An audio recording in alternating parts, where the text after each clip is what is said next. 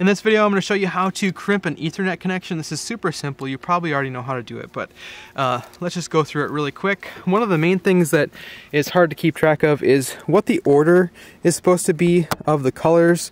And as you can see here, if you just take a minute and write on the handle of your tool, what we've got is lowercase letters represent with white, so those will have a stripe with them. So it's orange and white, orange, green and white, blue, blue and white, green, brown and white, brown. That's the order that we're going to use, and that's assuming the clip is facing away from us. You can see right here this clip has a little thing right here you push, you face that away from you with it pointed up, and then that's going to be the correct order for the colors that we want to crimp. So I'm just going to trim this off to start off with. Remember how it works here, like so. And this has a spot on it where we can basically strip back just the outer sheathing, and we're just going to strip back about 1.5 inches or so. And this actually ratchets closed. You see that right there?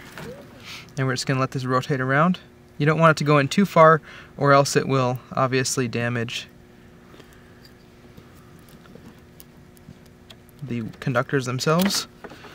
So there, the outside is off. And now we just are going to separate each one of these strands.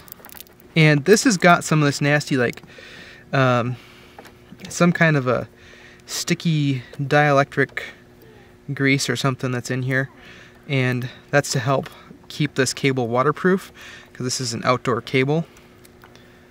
Do you have any kind of a rag that you could grab out of your van?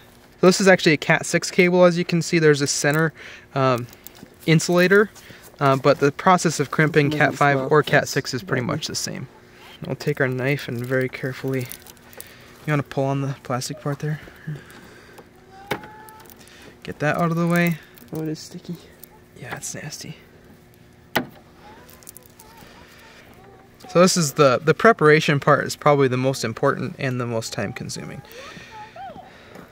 of making a quality connection.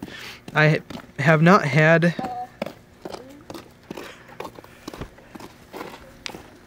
Hi, Havila. Hi. What are you collecting? Stuff. Oh, what are you going to do with it?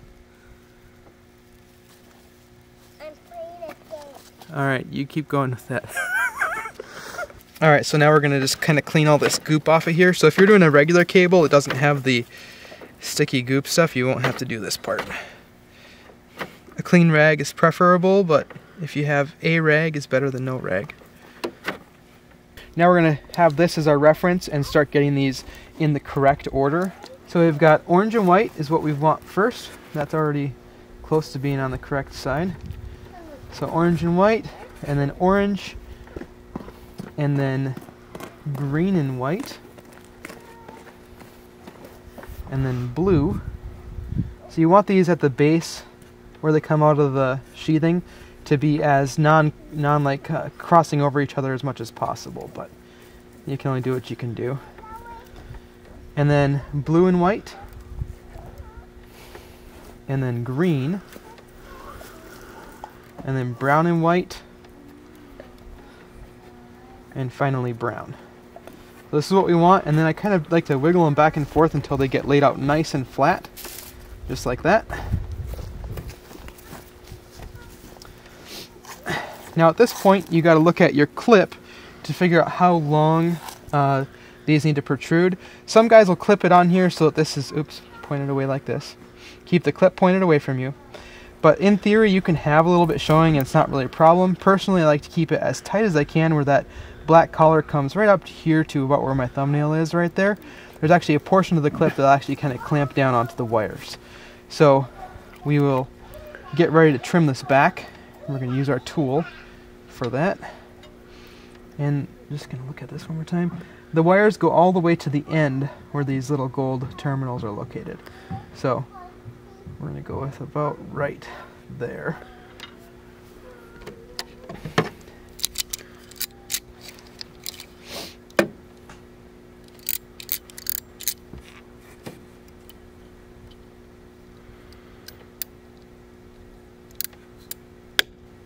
Just like that. And now we'll just double check our order. Make sure nothing went out of order. Yeah, that's right. So the blue and the green switched on me. Orange and white, orange. Green and white, blue. Blue and white, green. Brown and white, brown. Alright, we're good now. Got the clip.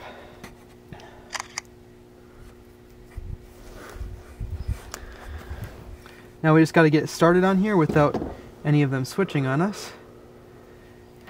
And then we just push that on all the way until the ends.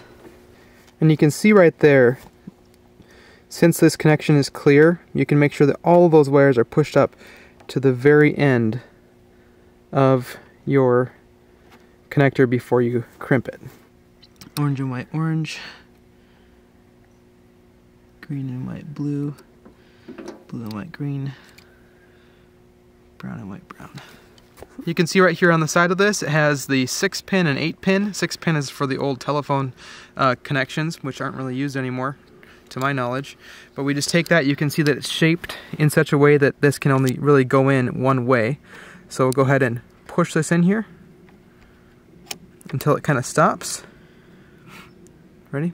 Yep. And now we're just going to crimp this down until it stops. And that's it. So if this was done correctly, we'll be able to connect this now and everything will work flawlessly. So now it's Ruben's turn. Here you go. You get to do it while standing on top of a ladder though. So it's literally going to be your first crimp while standing on top of a ladder. Don't mess it up. Okay. And you only have like 3 feet of wire to use, so... Wait, well, you need a clip. 1.5 inches, that's a pretty good number of times I can try. Yeah, exactly. Have fun. Let me know, how did your first crimp go?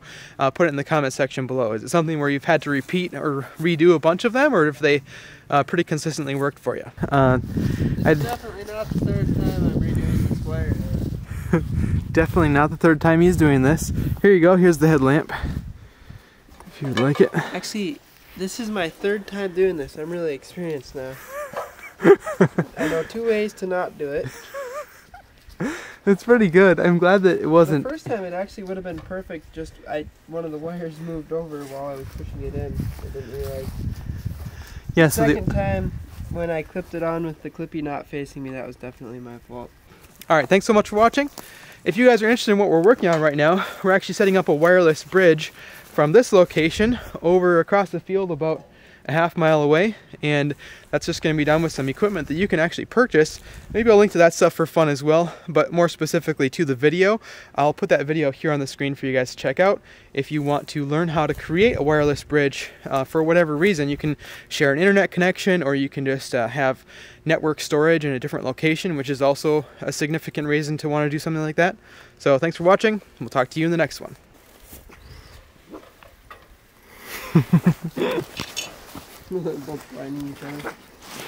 Henry. Okay. Hey.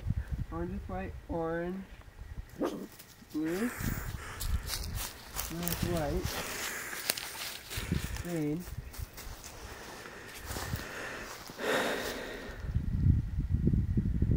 I missed green is white. Oh, green is white goes.